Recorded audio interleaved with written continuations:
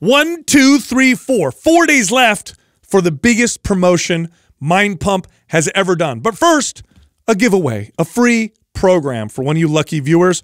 Today's free program is MAPS Aesthetic.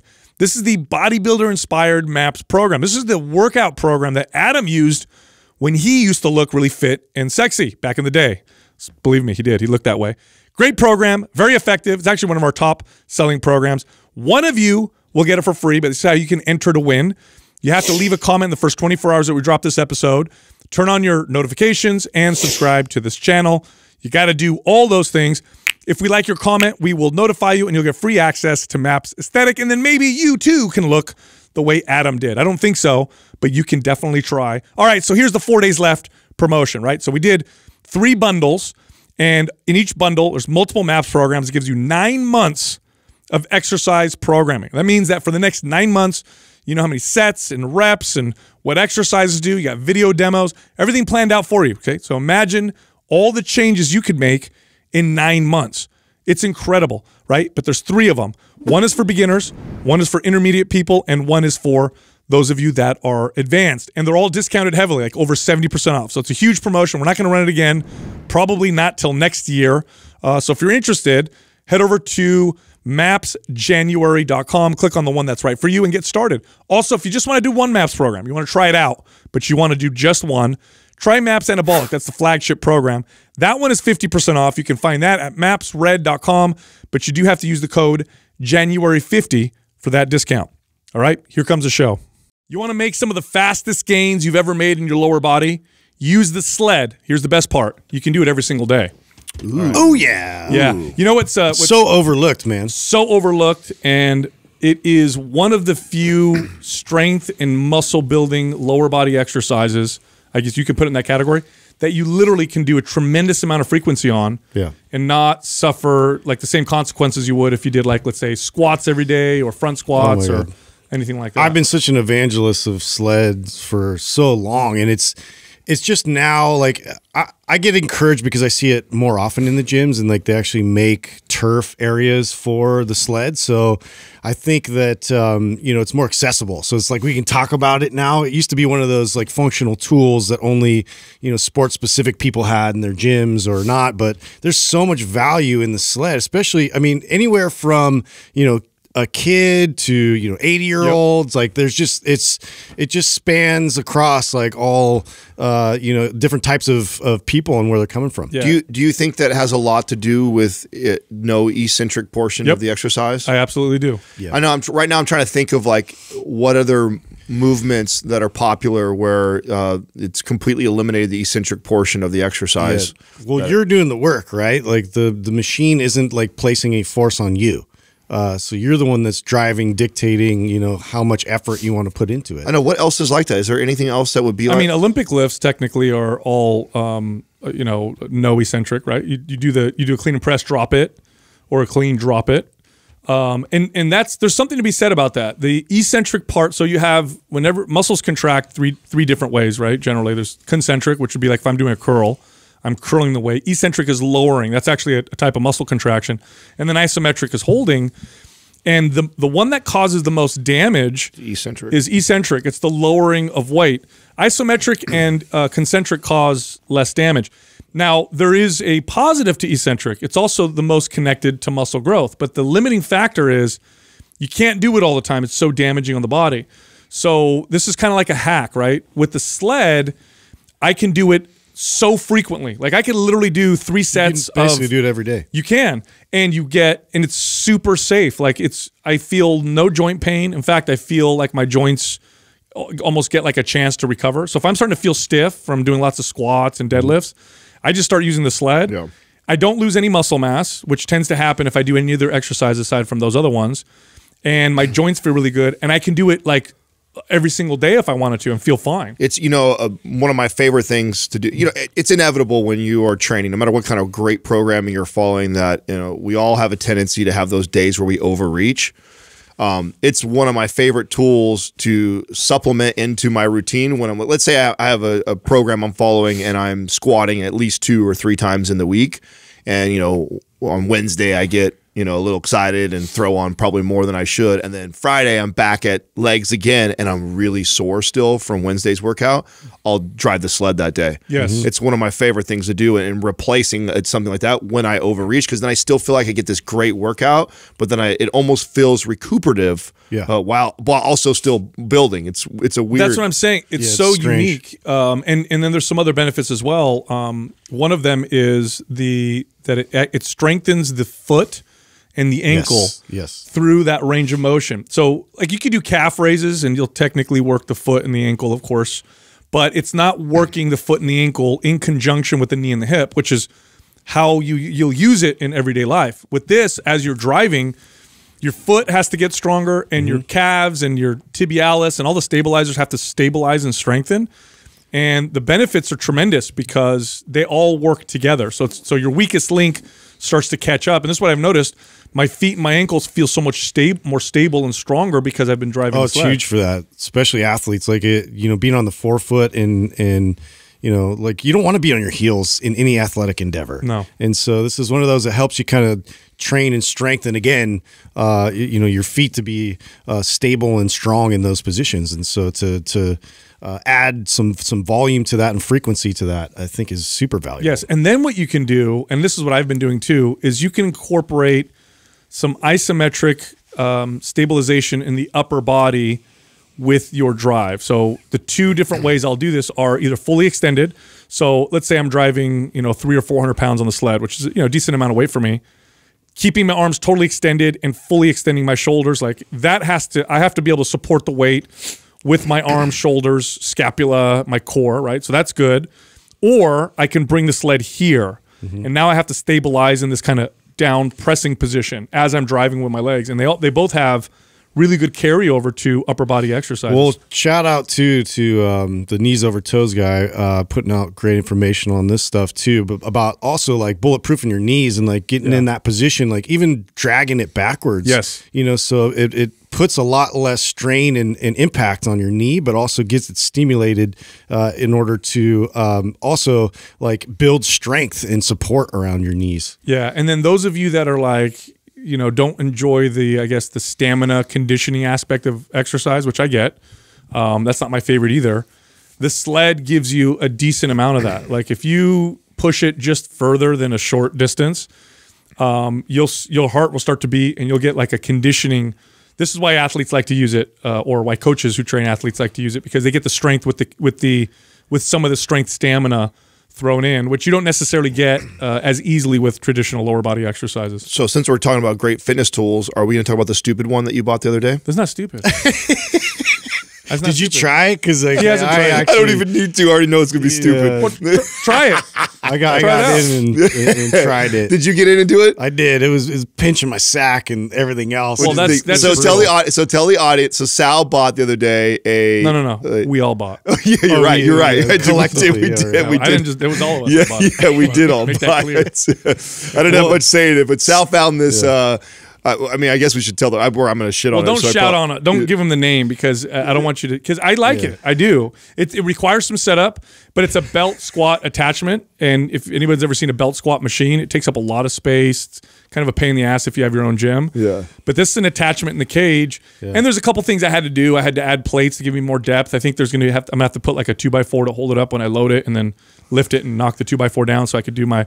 But it loads the weight and pulls at the hips, so it takes out the kind of the lower back. Right. And for someone like me, with my knees really apart, belt-loaded squats. Yeah. And so when my knees are apart with a wide stance and going low, for me, that's challenging. And I really got some decent feel and so I want to be clear because I know somebody, of course, your fans that will defend you right away. I think belt-loaded squats are amazing. I think the tool he bought is what's terrible. You haven't used it's it a yet. little funky. I don't even have to. I can tell by the mechanics of it. It's pulling away from you. It's not as much. That's not an issue actually. Really? Yeah, the issue is the setup. That's the Justin part. said that was an issue for him. No, it was okay. So we don't have the right belt. It's really the belt and it's the chain and it's the whole attachment. It's just funky, like because of the setup. But it is too, like the angle's challenging to direct it completely how it should. Because I've done the other one and I know the difference. So it's like it's way smoother.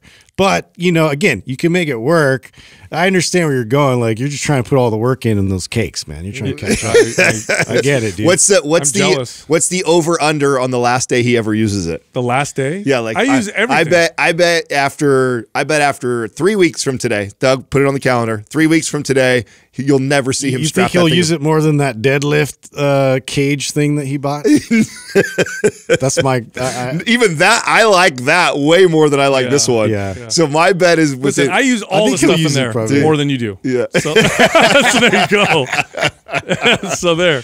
Boom. Yeah. We'll see. We'll see. I actually liked it today. For someone like me whose mobility is an issue, it's going to help me challenge my mobility. So I'm going to use it quite a bit. Yeah. Just we'll see. We'll see. My 3 weeks. That's the over under. Yeah. So that's the over under. Yeah. We'll get a new belt and I'll see if I can make it work. I'll get a better attachment because you're right. The belt that I had to use was the one that we used for pull ups. I would love to have. I need it for the sled anyway, so we could double that up. For yeah, because Justin said he's gonna look into getting a different sled because the one we have is kind of that one's funky too, which is true. What is it? Because it's too like tipsy. Like you want something that's a little more it's rickety, and like, there's just so many better options now out there. And there's like just a single loaded plate, that you can drag versus look at us upgrading our life, huh? No, we got to upgrade, dude. We're a fitness podcast. Luxury fitness. We just finally got rid of that janky ass bench that we had forever. We had that cheap. Remember when we first started, we couldn't find any companies that would like hook us up or give it. We weren't even asking for free stuff back then. We were just like, could we get a discount? We have this podcast. We were like 5,000 followers back then. Yeah, and I think they gave us like 10% off or some shit, so we went with it. This is your special discount. Like, wait, I just saw that on your website. And then we get the bench, and it's like when I do it's like I'm on a stability ball. No, on accident. Yeah. Well, hey, it made you work against all kinds of Somebody picked it up. variables. I think Jerry put it out in front of the studio and said, whoever wants it for free. So somebody's out there getting it. Nobody wanted it. Is there any piece of equipment that we have out there that you guys never use? Never use? Yeah. I don't use those calf machines you guys bought. Well, yeah, because come on, guys. Shut up. Yeah, no, I like those. I use those. Do you use both of them? I do, although I do. Well, so I actually don't. The stand-up one's awkward to get in, but it's okay if you get into right. So I like using that for legs. So I'll use that for the hack squat, I guess. So if let's say I have a day where I was just talking about where I taxed my legs and I overreached. Yeah. I will do that machine in a sled. That's my workout. Yeah. Like that's a great. So the calf aspect of it's kind of awkward because you got to get in weird or whatever, and then if the range of motion is kind of short, your heel. So I figured out kind of a hack.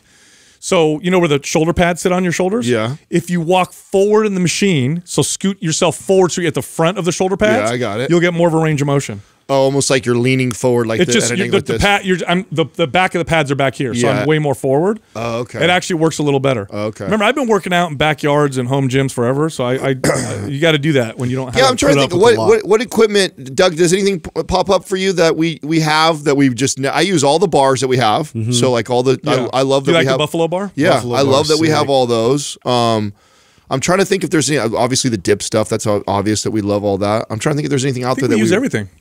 The only thing I haven't used is that power rack that you have, but mainly because I don't know how. The deadlift one he's talking about? Yeah, the deadlift one. Oh, yeah, that's cool. I've done some banded deadlifts already on that. I just haven't focused on like strength in a while because I'm trying to get my joints to feel better. So that's why I haven't. Because if I do, I get carried away. I love the hard, heavy shit, and I just got to focus more on. You say you haven't been doing strength? Not hard strength. No. I really? Know. It looks like it because I'm so strong. But no, I haven't at all. This guy says that for like a week, dude. You do a couple of mobility exercises, and you're like, I'm totally. Hold on a second. refocusing. Do you like watch all my workouts? Like, what's going on here? He does. What do you mean? We can all hear them. They're in here. Every one of us. No, it's true. I don't go lower than 8 reps ever anymore because my. Wow. Yeah, or rarely. I should say rarely. Because it just starts to bother me. That's good. That's good awareness because that's typically where you like to be is in the 5x5 world. I know, dude. And once you get to a certain point, it's like it's cool when you've been working out for a long time. What you need to do to keep your gains is way less than what you used to have to do to keep your gains. So now I can train, with better form, with just perfect form. It's the benefit, but it's also a totally different mindset. Totally different mindset. You have to kind of concede to it. Oh, dude, I remember in my 20s, man, I'd walk into the gym and it was like, I was like I was invincible. I'm going to do everything as hard as I can. and I'm going to feel fine afterwards. You know what I use the least amount that we have in here? I actually don't use our kettlebells that often. Really? I use those all the time. I know you do, though. You use the kettlebells a lot. You like to press with them a lot. Yeah, I see you press with them a lot, which I do like that. So I need to get back into doing the clubs more often. I was Justin and the mace. Oh, that's what I don't use. Oh, right. I never use the clubs or the mace. Man, you guys were doing it for a while, though. I would see you guys. I was on a hardcore kick for a while where it was pretty much how I got ready for every workout. I started doing that. And I tell you what, I picked them up the other day and noticed like how much I've lost already from not using it like that consistently. So I would, I think I want to try practicing the mace. It's pretty impressive to see you swing that big ass. I mean, how much that one weigh? It's like the big one, 50 pounds. The big one's only 50. Yeah, I'd say it's but it's a long 50 lever. 50 pounds is exactly. It's it feels like 500. It might as well be. I won't even do it. I'm scared to do it. Oh yeah, yeah. I've worked up to the 30. The 30, I can move around properly. You're screwed. Well, I remember one time you were doing it, and Adam brought the dogs in, or one of the dogs in, and he was running by, and you had to stop. Oh my god! I almost hit him. I stopped and was like, if somebody gets in the way, that would be really bad. He's kind of a tank, huh? He's kind of a tank. Break the mace. Take that one. Hey, I got to say something. This is really interesting. Now, what do they say about what's that saying about women when they all hang out together enough times, their cycles start to line up, right? You guys have heard that, right? Everybody gets a. I don't know if that's true or not. It's not. We've actually looked it up. Remember, you know what? There's actually conflicting. I know you're going with there's this, actually some people still say it's a thing, and other people say it's not. So the theory was that it's like when you're at a light and your blinkers on and the car's blinkers on. Right? Eventually they align. Yeah. But then I read some other articles that are saying, no, there might be some evidence. Anyway, here's where I'm going with this. I think all of us have connected in a very strange way because we all have shitty sleep at the same time. No, I think every time. Yeah. I didn't have any tummy issues until you. I swear your gut has influenced my gut, dude. Actually, I did. I just didn't. I ignored it. I just never had any of this stuff. Now I feel like I have everything you got. I feel like, man, if like all the things sprinkle a little bit, a little bit of poop on your guys' food, so you guys get my bacteria. Everything you were sensitive to, I feel like I get sensitive to now. No, shut up, sick bastard. No. So I had shit sleep last night. So I woke up at like 4 or 3:34, and that was it. And then I'm restless from there till 6, where I'm like up and I can't get fully, good sleep. I come in here, Doug comes in. Like, man, I had crappy sleep. I was like, oh, yeah, me too. And then Justin comes in, oh, me too. And then we all slept bad last night. I sabotaged myself, though, because I was still, nibbling on some cookies from Everett's party. So that destroyed me. Wait, let's get a little more specific. I mean, not nibbling. Cookies? Or was it a Pizookie? Yeah. That's a big ass. It was a big, hefty chunk of chocolate chip. And it messed you up? When did you guys do something? Was it this weekend? It was during the week because, it was his birthday. You threw a weekday birthday party? Well, that's a dick move, dude. Like Dad, why is it no one like here? Two friends? We had one school night. We had this really cool. I feel bad for him because we had this like awesome birthday all set up for him. Like he was gonna have like his friends were gonna stay over. We were gonna do all these activities, all this stuff, and then like his friends, a couple of his friends got COVID, and then we had it going through the house, so we had to like delay it. And so this was just like the family get together thing. Oh, okay. So we did that. But so did he not get a makeup birthday then at all? He will. We're scheduling right now with his friend's parents to see if we can make it work. But I know kind of, like you just see he was having a hard time with it. And of course, I felt terrible for him. But dude, that's just how it goes. I bet that's happening a lot right now for like everybody. I mean, how many? I mean, I know more people. I think I said this the other day. Like, I know more people right now that have COVID than like don't have COVID. Like that's how fast it's going around right now. Yeah. So you got to think that there's tons of poor kids who've got either their parents that caught it right when they're supposed to have a birthday, or one of the kids that catches it. Like the kids' school, like everybody got it. But the good news is it's like it's making its way out. Yeah. So totally. Here and gone. So you ate that and it messed you up, huh? Yeah. I was up and I have this weird. So with acid reflux, it's kind of one of those things where it's sometimes it's just it wakes me up because it's like it stings and it burns. This time it was just stuff coming up where I felt like I was like drowning in the middle of the night, and I would just wake up like and it kept happening. So yeah, I do the old move of like go to the toilet and just get rid of it. Wow. And then you're okay? Yeah. And then I was all right. Cow. Yeah. That's terrible. You just got to get it out. Jesus Christ. Yeah. Exercise the demons. No, that's bad, dude. No, I'm restless. So it's like I'll start to drift off and then wake myself up for some damn reason. And then here's what's really annoying. Oh, this was annoying. I finally start falling asleep, and I guess I started snoring. And you know how I know this? My wife wakes me up. Yeah, kicks you. Boom. I'm like, oh, just nice elbow in the ribs. Now both of us aren't sleeping. Thank you very much. Terrible. And it's like 3 a.m., right? Like, I swear, that's like the time it always happens. Dude, speaking of kids, okay, but first I'm a little warning here, okay? Trying to get too heated, and let's try to keep it as... Well, before you transition into the heated stuff, I do have a question because speaking of kids, I'll stay on the topic for you. So, But before you piss off our audience and get everybody all fired up. Okay. I had a question for you guys so Katrina, I don't want to say we got into it, but we had she was giving me a hard time when I came home yesterday, and she was really busy. And so I took Max, away from her right away, and him and I were like playing, and we were upstairs doing stuff. Then we were in his closet doing stuff. And then he wanted to go outside. And yesterday was like a sunny day. It's cold. It's like 64 or so like that. So it's pretty cold, but it was sunny and nice and not really windy at our place. And so yeah, let's go outside. And he's barefoot, and he's wearing like these thin sweats and shirt. I did a video of, I don't know if you guys saw my story or not. And so we go out there, and I'm letting him play in the water and the mud and get stuff like that. And Katrina's like, you need to put all this stuff on him. She's telling me how he's cold. He's just got better from being sick, and he's been so sick all the time like that. And I'm like, honey, you got to understand, like, if we always bundle him up and we never allow his body to adapt and learn to handle cold temperatures and hot temperatures, and we're always trying to regulate to keep it perfect because we're afraid he's going to get sick. I'm like, you may be protecting him at this moment, but you're setting him up for having this super weak system in the future. And I'm not saying that we should always have our son out, naked and barefoot in the freezing cold and stuff like that, but intermittently challenging that, I think, is really important that you do that. And you're always pushing back on me when I want to do that. So you gotta let me do that every once in a while, or else he's gonna be like not be able to handle that and stuff. He was okay. Yeah. No, he was totally fine. Like, he was having a blast and playing. But the reason I'm bringing it up to you guys is, one, I don't know if that's a conversation that you guys have had to have at your house or not, but I had to really break it down and explain to her the way the body adapts. I said, listen, the body is always adapting. In one direction. It's either getting stronger in a direction or it's getting weaker in a direction. And I said, if we coddle his temperature all the time and then we keep in this perfect 72 degrees, whether he's in the house at 72 degrees or we're putting on clothes so he's neutral in that all the time, it's never challenging that system in his body. And so there's tremendous value in that. I use that same argument when kids forget their jacket. Yeah. I'm like, oh, well, I guess you're gonna go ahead and deal with this and challenge your body with the fact that it's gonna be cold for the rest of this time. Is she like this now because of that time that you didn't give him water and he got sick and threw up?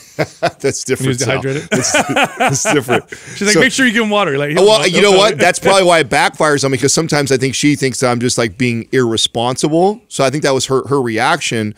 Is just go, it's like I'm being lazy, like I don't want to put them on. I'm like, no, I intentionally do that. You know what? Two kids are so different from each other. I think you can often tell when they're cold because they're, believe it or not, I mean, the lips will start to turn a little blue and their hands get really cold, and you can kind of tell.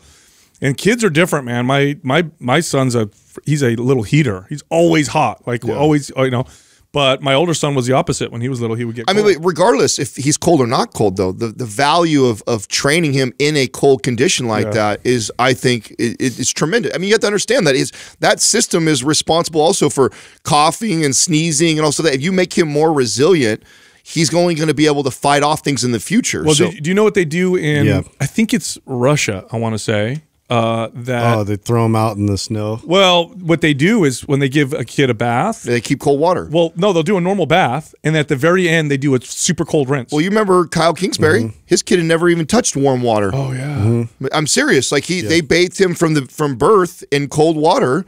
And, he'd be out in wintertime on our coast swimming with his dad in the ocean like it was no big deal. Wow. And I mean, that's a little extreme, right? So I don't think, and that's what I was trying to explain to her. I'm like, listen, I'm not saying that we should always freeze my kid out and stuff like that, but I think we should make him a little cold and uncomfortable sometimes, because I think that it's only going to strengthen his immune system in the future by doing that versus always kind of coddling that. You know how my dad would tell stories. You know how my dad took baths when he was a kid? You want to hear something crazy? They didn't have indoor plumbing. He was really poor. So they would get water, and then they would heat it up. They would have to heat it up by the pot on the stove, and then pour it into this big like basin. And then there were 6 kids in his family, and they would start with the baby and work all the way up the chain until my dad, who would be dirty because he was working, and then my grandfather. So they'd all use the same freaking water, dude. And the baby would get it first, and they move all the way up. My dad's like, that's how I wash myself. I hope he doesn't pee in it. Yeah. Oh, man. Yeah. No, it's all right. Just put some soap on it. You'll be okay. Yeah, it's crazy. I was just watching the show, and it was, I don't remember the time or the era it was, and that was like a big deal. They were at like some, you know, like getaway, like a hotel or something like that. And, you know, that was back in the days when you'd have to go shuttle the water. Like there wasn't even a running pipe that went to the bathrooms. No. You have to go down somewhere, get the water, yes. Bring it up, and then pour it in the bathtub, you know, and that was like a luxury to have like a warm dude, bath. My dad got married when he was 19, and up until he got married, he slept in the same bed with half of his siblings, and they'd sleep head to toe like this so they could fit. So my dad's like, yeah, I'd have my brother's feet right next to my head. And that's how I slept up until I moved out. I'm like, holy shit, that's terrible. Yeah. But, you know, what are you going to do? All right, ready to piss everybody off? Yeah, there we go. Oh, all man. Right, here we go. So there's this is a proposed bill. So it's not one that passed. Nonetheless, I can't believe someone would even propose this. California, I got to read which politician proposed this because this person needs to go.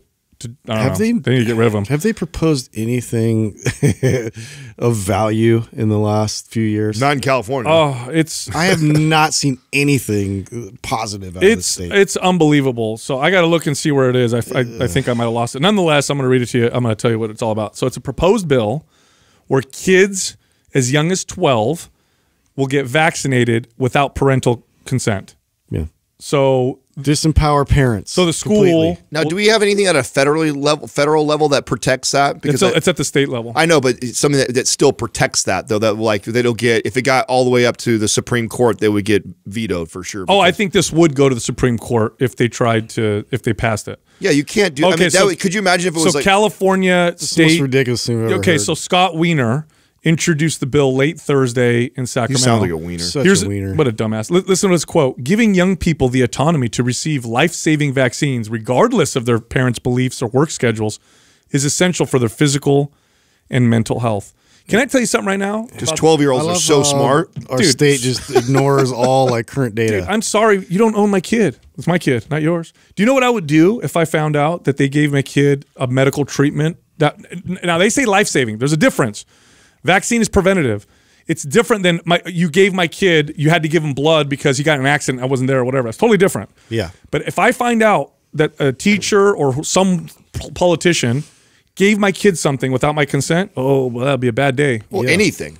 Anything. I mean, I know it's heated right now to talk the whole vaccine thing, and you can't say something like that without sounding like you're an anti-vaxxer. But it's like, dude, it's not about that. It's like you're giving my child something without my consent. Get the fuck out of here. It's a family decision. I don't care what it is. I get mad if someone does that with a sucker with my son. Get out of here, you know what I'm saying? Like, these lines of give like my kid anything. Allowing the state to come in and dictate like how families operate is insanity. It's crazy that they would even propose something like this, but it comes from this very twisted mentality that they know better and that your kid is actually theirs. It's theirs to raise, and they know better, and you do a shitty job. Hey, since you're talking about stuff like this that's like controversial or heated, are you following what happened with Chamath? I know we commented on it and stuff like that, but I don't know. Since we recorded our episode, I know that he put a statement out, and I saw that. Yeah, so it looked like he was kind of apologizing, kind of not. I don't know. I'm waiting for the next podcast. Yeah, to hear what he says about it. Yeah, I'm curious to see. I hope I saw everybody be posting it like crazy. Well, he got targeted because he owns a NBA team. There's the whole like, oh, the NBA is friends with China thing. They're tied in with China. Somebody in our forum thought I was supposed to denounce it. I thought that was comical. Yeah, no, calling me to denounce it. Yeah, ridiculous, dude. Speaking of denouncing, did you see that ad that KFC put out that's getting just destroyed? Did you see it? The chicken nuggets. Oh, wait. So it's an ad? I thought that was like, what I saw was they actually have meatless nuggets now. They do. In the picture that they posted, they have the meatless nuggets. Like fried erasers. And they have a couple of them cut in half. And it's like, obviously, disgusting, dude. What is that, dude? Like fried erasers. Why? It does look like fried erasers. Okay, so if I was KFC, if I ran KFC, this is the meeting I would have. I'd sit in a big board room, whatever, and I'd tell everybody, Can we just admit that we're not healthy? Like, let's stop pretending like we're trying to be healthy. Let's just make fried chicken. It's not about that. I don't think it has. And it's not healthy. It has nothing to do with health. This has everything to do with the movement in that direction. And it's not even healthy anyways. No, we got to get beyond all this stuff. Look at that, meatless nuggets. Ugh, disgusting. Get beyond meat. That is just. Look how gross that looks. What is that? Although it might taste good because it's fried. I've never actually had anything that was fried that didn't taste good. It's Franken chicken. Let's be honest. That's why I like Carl's Jr. Carl's Jr. doesn't pretend. No. They're like, we're bad for you. Come eat it one. Come eat a burger. It's bad for you. You know you want it. Yeah. You know, it's late at night. That's actually a pretty good ad. I wonder if they do something like that. Yeah, it's just that when they're pretending like they're trying to act like, oh, this is meatless, and you make fried chicken. Just when you guys think of fat, you just made me think of like Carl's Jr. like an ad that like I'm reminded of. Like, what do you think are some of the best ads they've done in the last 2 decades? The one with Paris Hilton where it's like dripping. It drips, huh?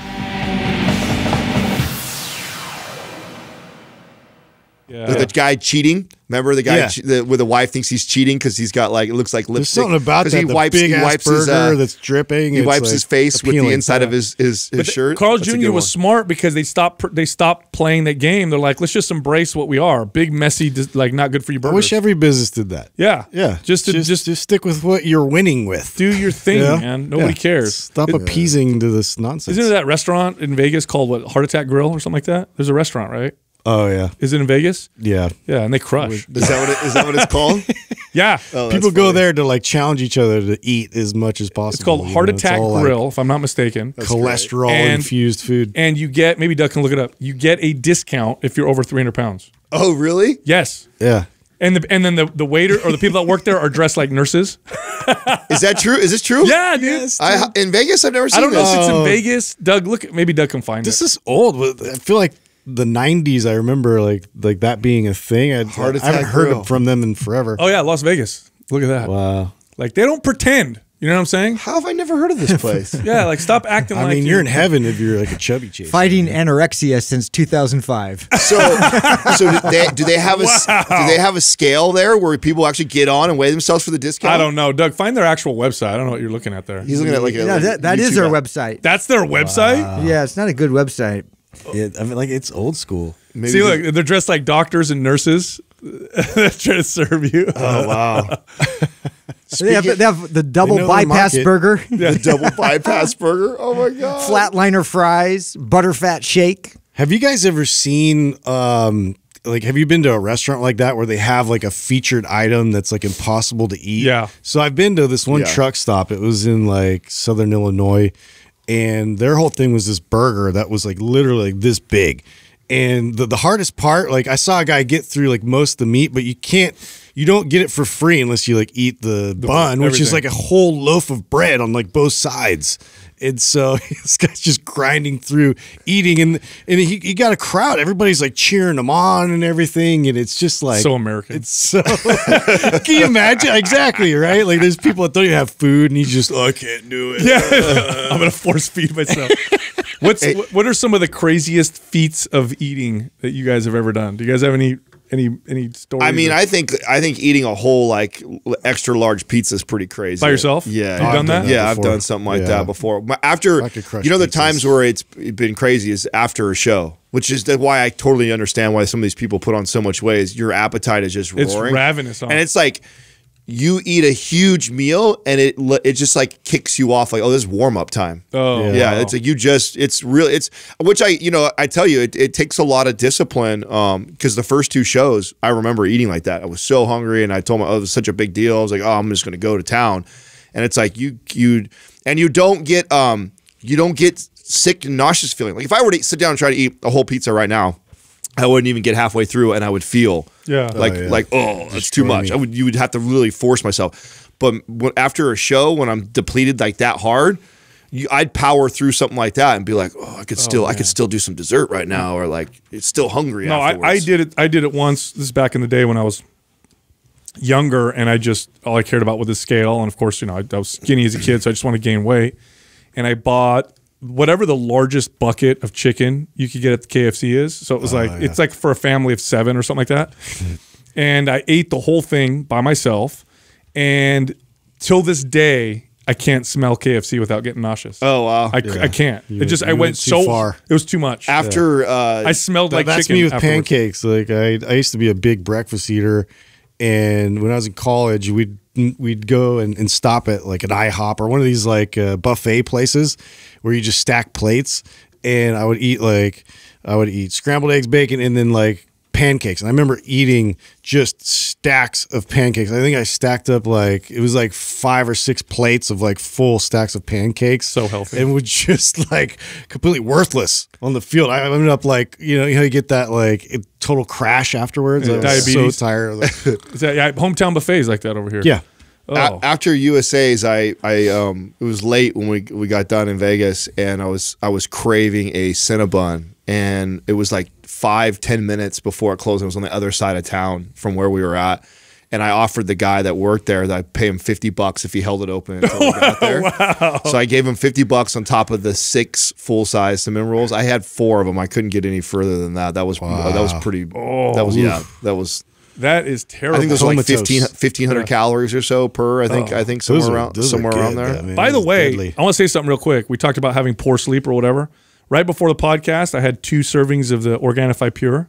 That stuff is magic. Yeah. I actually feel okay right now. I was feeling like garbage earlier. Have you doubled up like that? I haven't doubled up on it before. Yeah, I don't know if you're supposed to, so don't. I do shit like that. Is that so you're not doing the packet, you're doing No, I did the scoop, right? But I did one packet today, but yeah, I've done that before. I have 2 packets. Man, that's incredible. I literally felt like complete dog shit, and I took the serving about 30 minutes later. I feel way better. Oh wow. Yeah, it's pretty remarkable. You know, talking about Vegas, it just reminded me of I want Doug to look this up because I just briefly saw it before we got on the podcast, and so I should probably research to confirm, but it looked like it was true. Dana White has came out and officially announced that they will be hosting a metaverse fight. No. Wait a minute. How does that work? It's gonna be like video game fighting? No, I don't think it'll be video game fight. I don't think that's how it'll work. Are they gonna wear? I don't know. They wear like little dots so they can track them and like throw them in there. Or maybe they actually fight and then they put them in the metaverse. Weird. That you can watch. You'll be able to watch it. Are you pulling it up for us right now, Doug? Yeah, I want to see. Yeah, I'm pulling it up. That's gonna be weird. It's true. Yeah, is it? You're gonna watch the power bar go down every time you hit. It looks true. Yeah, you get like super like power shots where their hand turns into flames. Yeah, like the stars go above their head. Kill him. Finish him. That would be pretty cool, actually. Weird. Do you guys follow his thing that he does on Fridays now? It's pretty clever, right? He does this like every Friday, like fans and people send in like different foods and stuff to try. So he tries all these like exotic foods and different stuff, and then he kind of reports, oh, that tastes awesome, or it tastes like shit, or whatever. It was just last week or the week before he did this dill pickle one. Never heard of this, dude. Where you dump out the juice. Oh, did you see this, Andrew? Did you see him do this? So he took like three like kosher dill pickles, the big ones or whatever. Pours the juice out.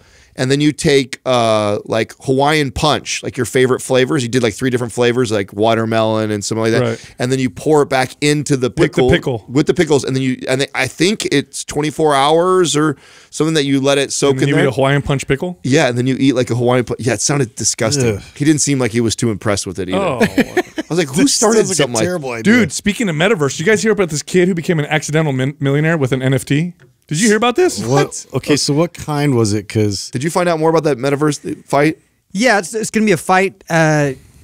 Basically, you just watch it, I guess. You just watch it in the metaverse. Yeah, I think so. So that's what I think. It's going to be a real fight, but you'll watch it inside the metaverse.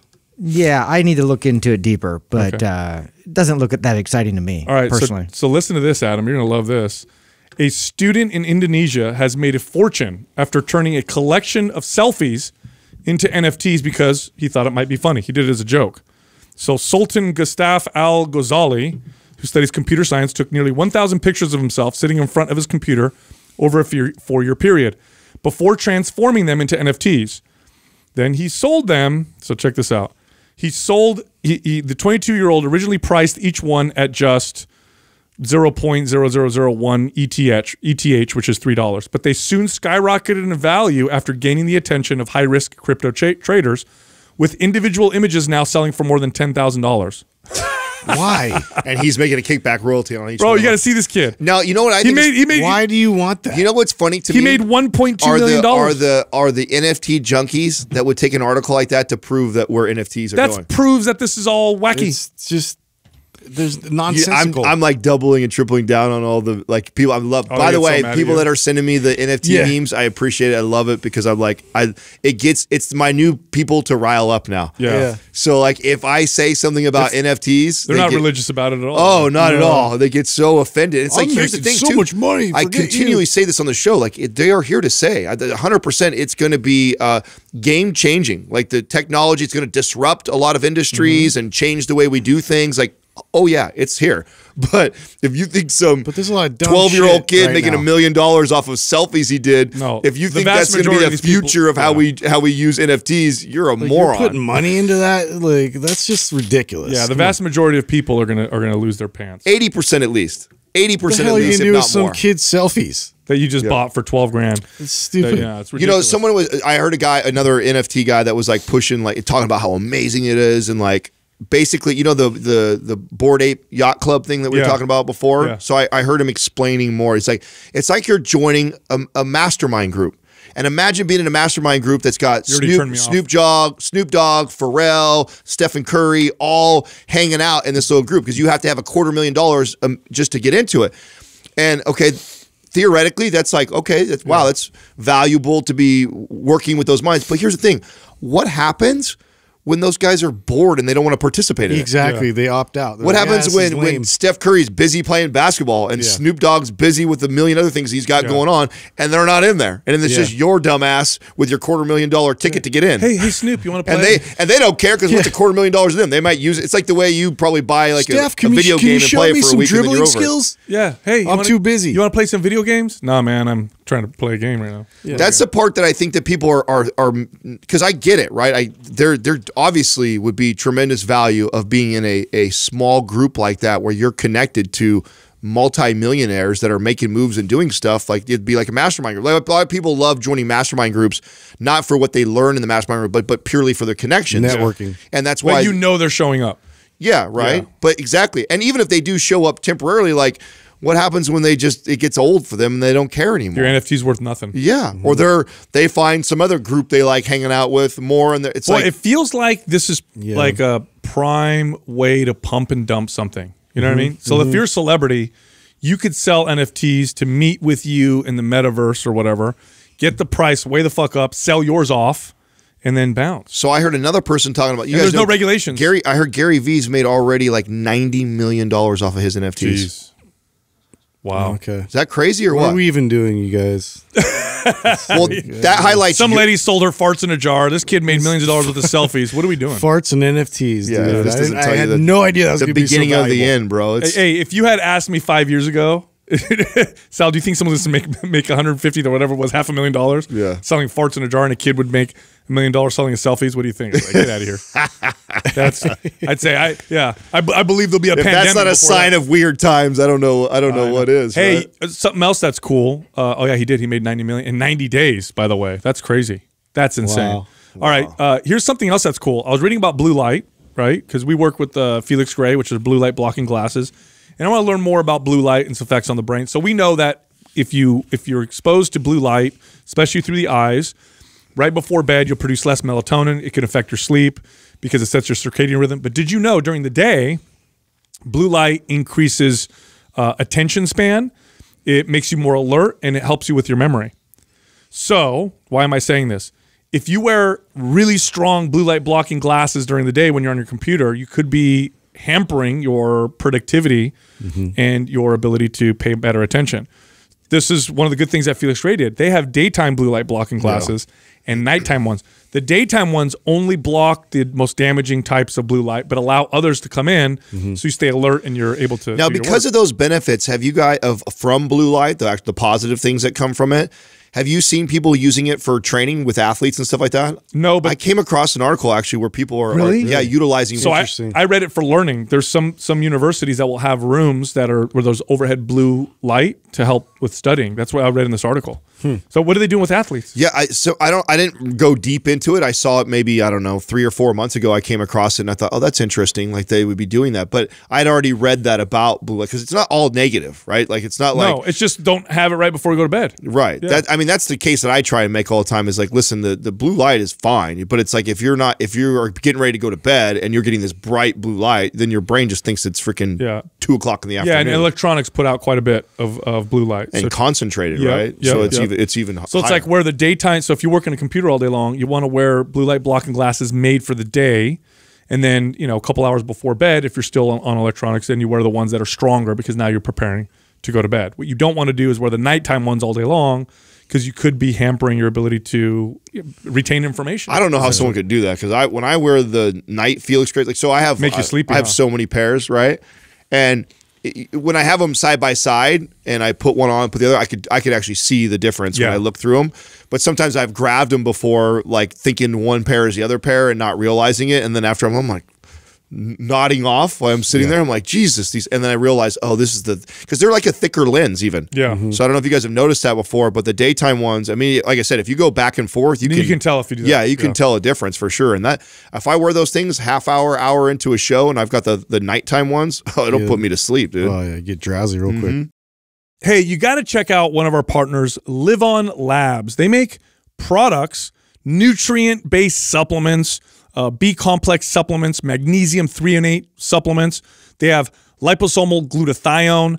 They have products that your body actually absorbs and utilizes through a pharmaceutical-grade process. It's called liposomal technology. It's one of the few products and supplement companies out there that uses it. So a lot of times you take vitamins and minerals and other compounds, and you just pee them out. That's not how these products work. You actually absorb and use them, and yes, you do feel a difference.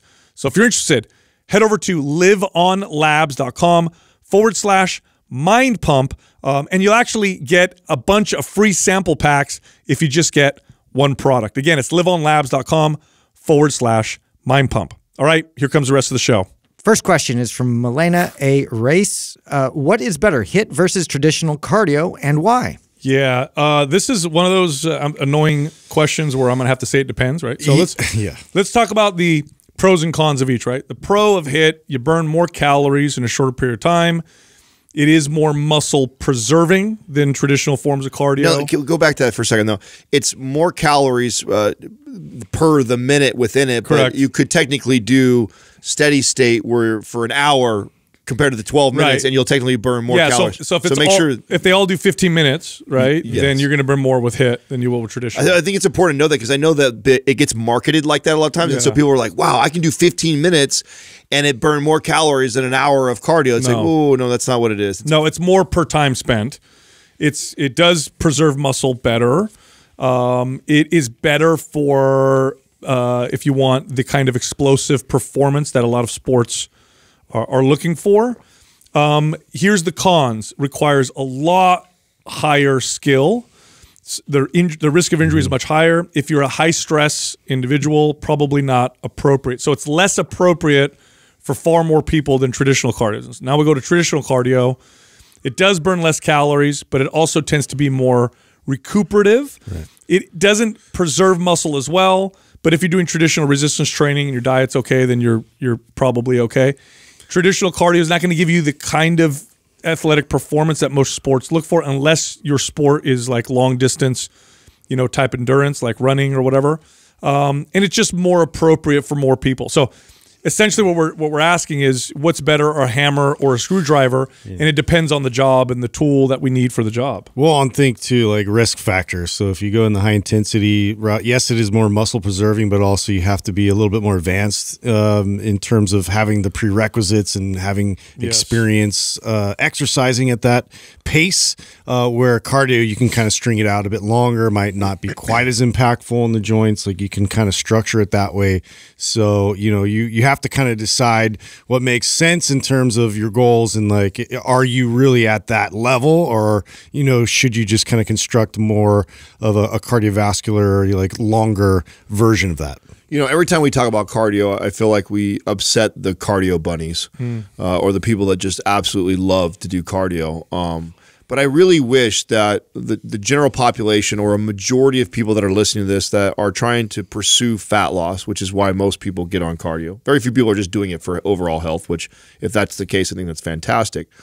Most people think it's one of the best modes for you to get in shape and to lose body fat. And I just wish, if I could convey one thing to those people, I wish that you would figure it out without that first, and then learn to add that in later, and then have fun. Add HIIT, try that out for a while, see how it makes you feel. Add a little bit of cardio, maybe do some walking, maybe do some hiking, maybe do some Stairmaster, maybe play with all these. But first, figure out your caloric maintenance. Okay, what amount of calories do you need to eat to maintain your body weight with no cardio and just your normal daily activities, and then learn how to program training in there, weightlifting, to see how the body changes from that. And or if you reduce a couple hundred calories from your maintenance, how your body responds as far as losing body fat. Learn all that first, and then bring and introduce cardio in, and bring it in intermittently, and or put it in places that you go like, oh, I could see myself doing this for the rest of my life. I could definitely do a 1 hour hike every weekend, or 20 or 30 minutes, 2 to 3 times a week. But first, figure out all those other things, how your body responds without it in there, and then introduce it in there. I think it would benefit everybody so much. Yeah, as a primary mode of exercise for fat loss, it's not very effective. It leads to plateaus, leads to metabolic adaptation. It's just not a super effective sole way of weight loss, at least not on a long-term basis. But back to the question of HIIT versus traditional, which is more your steady state cardio. What percentage of your guys' clients did you put on HIIT, and what percentage did you have do something similar to steady state?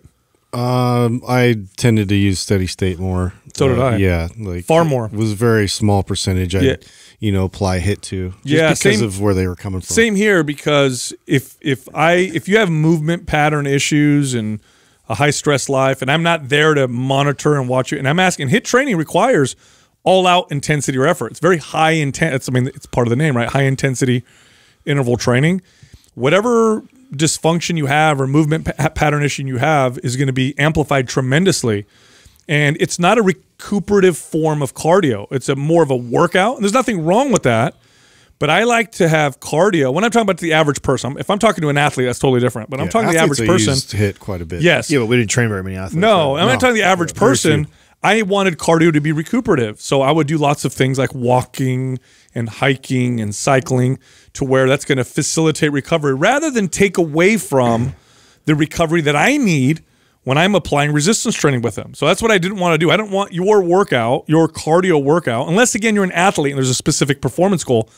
But I didn't want your cardio workout to be so intense that it competed with what I was trying to do with resistance training, in the sense that I had to modify my volume and intensity to make room for your cardio.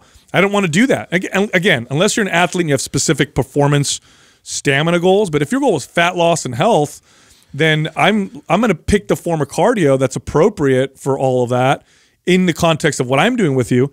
And it was probably 90% of my clients, I would have them do traditional cardio. You're also maybe 10% did HIIT. You're also going to pick the form of cardio that's more likely for them to sustain long term. Yes. And getting a client, that's why we talk about the steps and the walks and the hikes and strolls with your spouse. Like, it's so much easier to convince a client to do that. You said something the other day on the podcast too. It's so true. It's like, if I give my client like step goals, or hey, I want you to walk for an hour every day, and you could break the hour up in 10-minute increments. You could do it all in one. You could do it in 2 half hours. I don't care. Just get an hour of walking, purely walking for a day.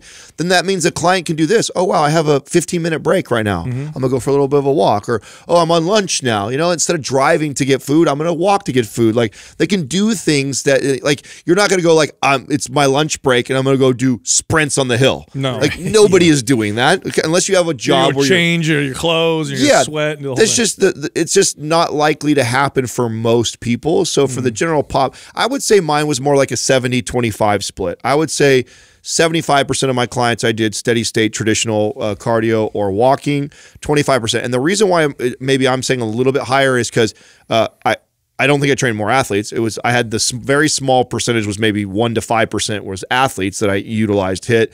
And then my advanced clients. So my clients that have been training for a long period of time, and we've done steady state cardio forever. We've done, I've strengthened them there, and we've done explosive stuff. And so they're ready for that. But I don't, did you guys see what just happened to Brendan Schaub?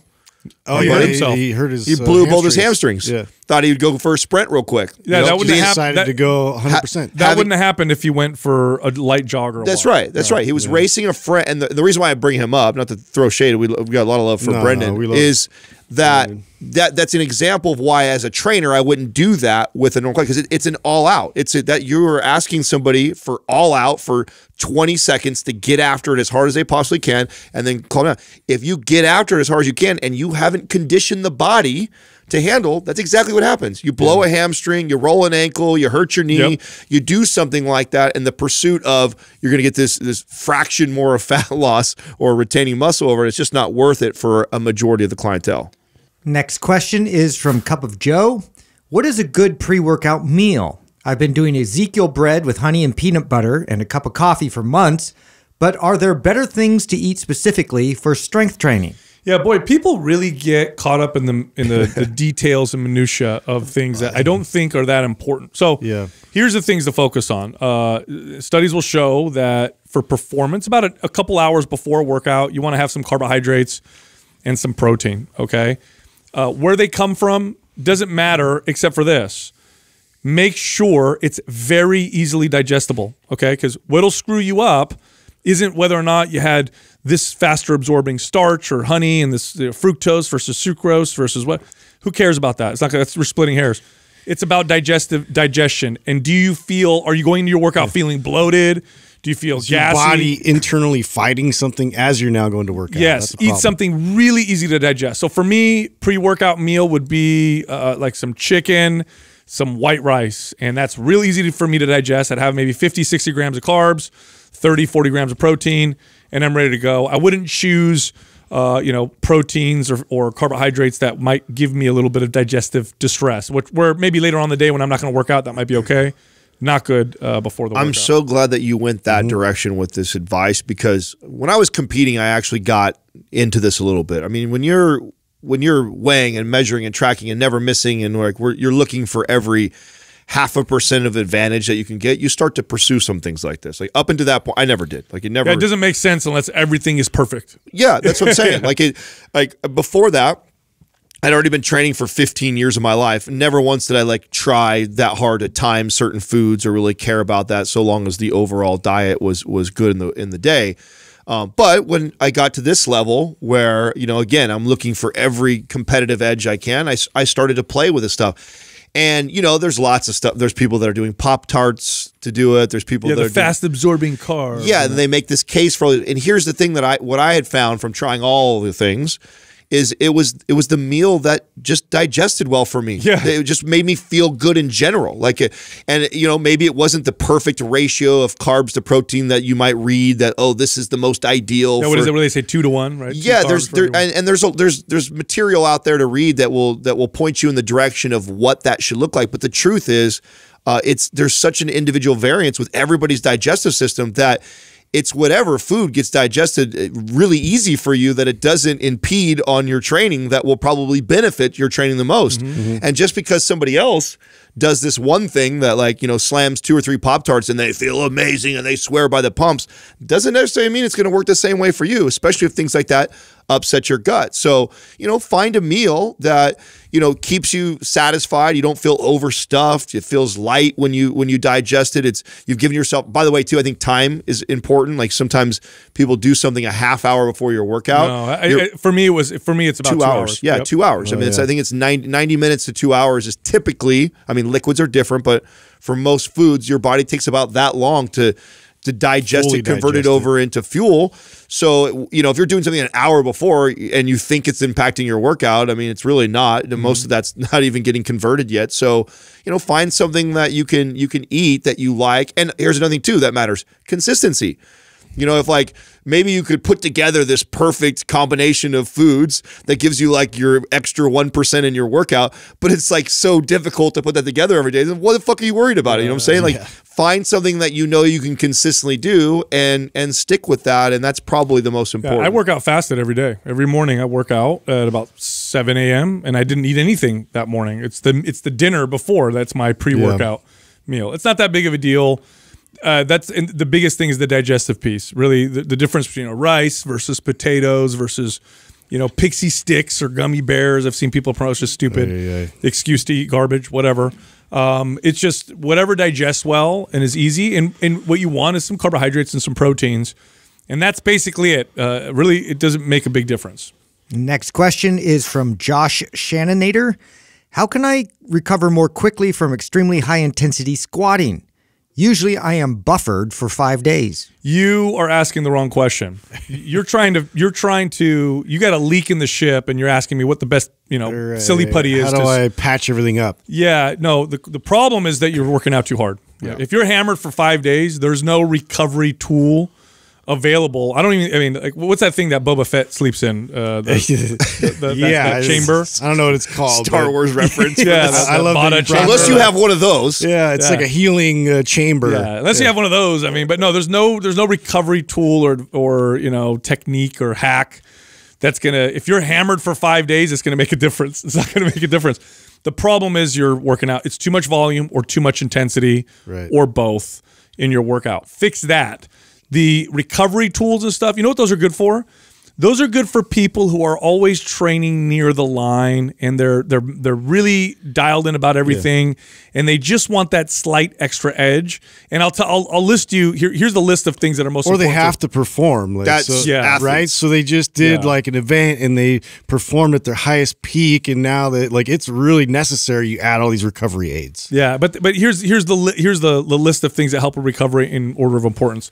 Sleep, food, and water, and then all the other stuff like red light therapy, and that might do a little bit, or sauna, or cold, or plunge, and that kind of maybe it'll do a little bit. But yeah, the fact that you said you're hammered for 5 days, there's nothing I could throw at you that exists today that will make that big of a difference. Isn't it interesting this is how our brains operate? I was the same way too. It's not the workout that's the problem. Should I take some BCAAs, or should I do some hot cold plunges, or should I do a massage right afterwards? I'm thinking of all things. Every time I'm so sore. Versus the way I look at it now, which is I have this amazing signal that my body gives me feedback when I overreach when I train.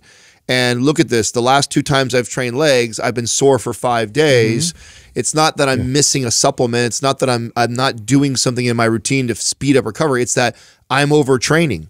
I'm overtraining and I need to back off. And so that's the way you need to reframe this and think about this, is that, and it's not a negative thing. It's just that simple, is that you're training really hard probably on those days, and your body is still sore when you go to train your legs again, and that is your sign that you did too much. Totally. And backing off doesn't mean that you're slowing down your pursuit of going forward in progress. No, it means you're going to accelerate. You're just getting smarter with your training. I have to put that out there, because there's so many people out there still promoting intensity by all means necessary, right? Yeah. More is better.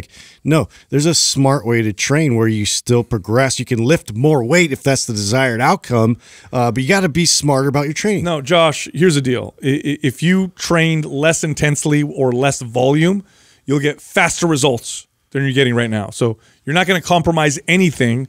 Right now you're compromising everything because your workout is too intense. That's the problem. So back off and then watch what happens to your progress.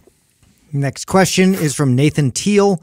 What is something that all of you preach but struggle to practice when it comes to fitness? Oh, that's easy for me. That is easy for me. Supplements is a big one for me. We always talk about how supplements don't make that big of a difference. Yet you take everything. And I admittedly have a dysfunctional relationship with supplements. It's almost like a drug addiction, I guess. Luckily they're not drugs, but I do love messing with supplements. I like buying different supplements. Get 'em. That's the supplement companies right now. Yeah. Shut up, Sal. They're knocking on our front door. Yeah, I do like supplements. I like messing with them. I like experimenting. I like combining different things, seeing how they work on my body. I like to experiment on myself, probably to the detriment of my own health. and well-being. Fully aware of it, and this is one of the ways I'm a better coach and trainer for other people than I am for myself. But that's an easy one for me. I know about that one, and I'll work on it one day. Well, overreaching for me. I mean, just to kind of piggyback on that last question, sometimes I just feel so good, and I just want to like recreate some of those moments I had like in my career where I was lifting heavy weights and I was like hitting personal bests, and you just get in kind of the momentum and the flow of the workout where I'm like, just like, yes. And then I get after, I know better. And it literally, I'll stop myself and be like, I probably should back off, but I want to do it, and then I just throttle down. So it's not always consistently smart every time I go in there and work out. Sometimes I do, stretch that capacity quite a bit. I would say, I don't know, like rock stars or Diet Cokes. Those are probably things that I wouldn't promote for people to be doing. And it's you never put that in your client's diet plan? Yeah, I never wrote that into a diet plan or encouraged someone to do that. Yet I still enjoy a good Diet Coke when we're eating out somewhere. And I've been on a rock star kick for the last probably year or so, which I got to stop because I can already feel it eating away at my teeth. And I'm going to go see my dentist, and I know they're going to tell me right away. So that's probably one that I don't encourage people doing, and I catch myself still doing it, even though I preach otherwise. Other than that, here's another one.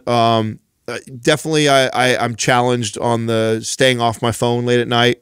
I have practices that I put in place where I put the phone away and do things like that, but it still creeps back into my life. Like I definitely find myself curious about, what's going on with the business. We just launched something, and so I'm watching the numbers like crazy, and I'm just so interested. Or we just got a cool email, and I want to read it. I want to wait till tomorrow, and so and sometimes I like that stuff so much. Like I love looking at the business. Like I've never had a business that has so many different analytics that I find it like relaxing, even though I know it's not relaxing for my brain to do that. Like I enjoy just sitting there, and so I catch myself doing things like that late at night when I know it disrupts my sleep. So that's probably something I can always continue to be better. And then, probably the drinks are probably the big ones. Other than that, I'd say I'm pretty consistent with the stuff that we talk about and we say on the show. Yeah, I would say, if you're a coach or a trainer, it's really important to be honest to yourself about this kind of stuff, because I think trainers tend, and this used to be me too, I would kind of fall in this trap of like, I need to be perfect, otherwise I can't help other people. Nobody's perfect. Nobody is perfect.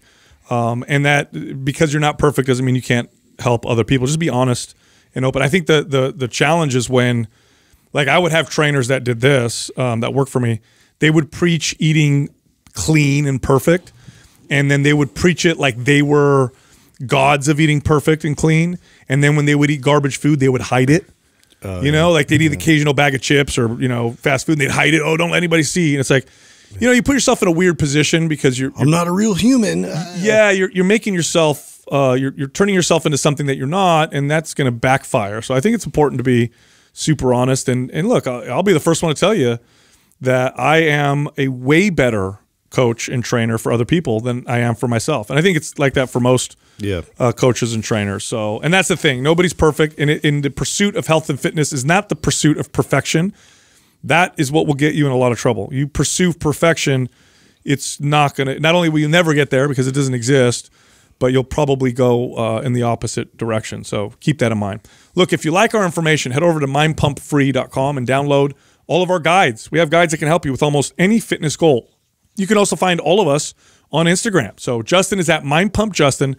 I'm at mindpumpsal. By the way, there's somebody on Instagram using my name and trying to scam people into buying crypto. I swear to God.